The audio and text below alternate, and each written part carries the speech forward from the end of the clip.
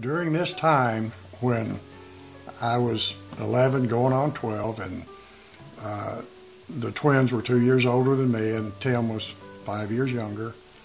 And my parents looked around at us and realized how rapidly we were growing up, and looked at each other and began to talk about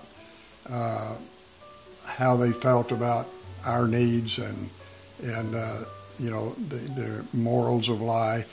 They could see the morals of the world closing in on us as individuals and as a family.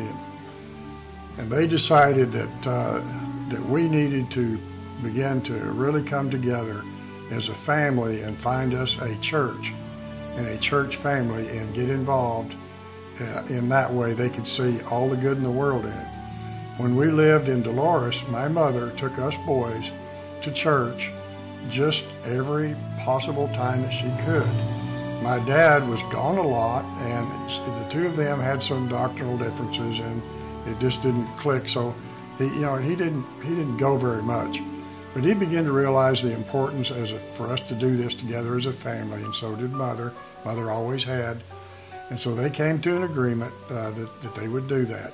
And that's what we did. We began attending a little small country-style church over in Ropesville, a little white church in Ropesville. And we would attend on Sunday morning and Sunday night.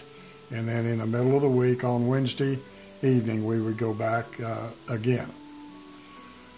Well, it was in the summer of 1950, when I was just turning 12 years old, one night on a Wednesday night, when the pastor had just delivered a message about the saving grace of God and how wonderful His grace was, and the redeeming grace of Jesus Christ. And I had been learning and knew enough about what I needed to do. And during the final song, the invitational song or altar song, when the congregation was singing Amazing Grace, I got up out of my seat and I walked down to the front, just sobbing my little heart out.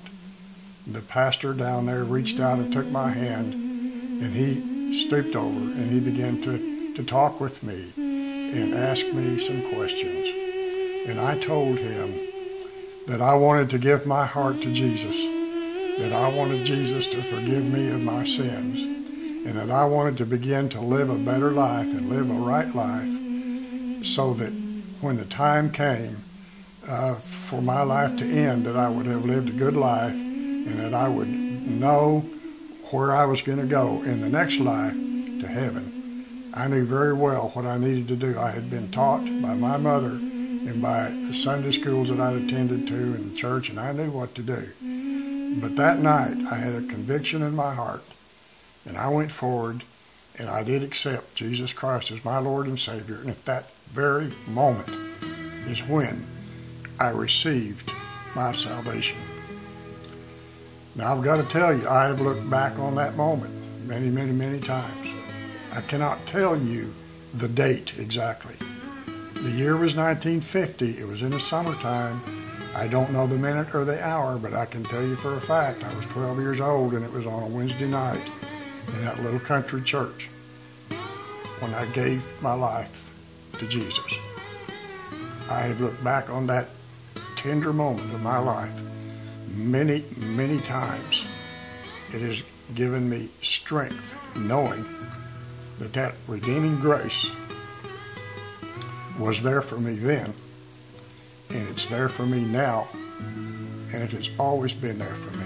There has been times when I have stepped off of the path of goodness onto the path of not so good, and have looked back on that moment and realized, thinking back on it, that I needed to change directions once again, get back on track.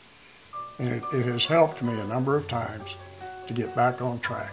I would rather be forgiven and get back on track than to have never known Jesus. And I know when I die that I will have an eternal life with Him. And I hope all of you kids have or will experience the same thing or something very similar to this, and that you will come to realize the importance of life after this life.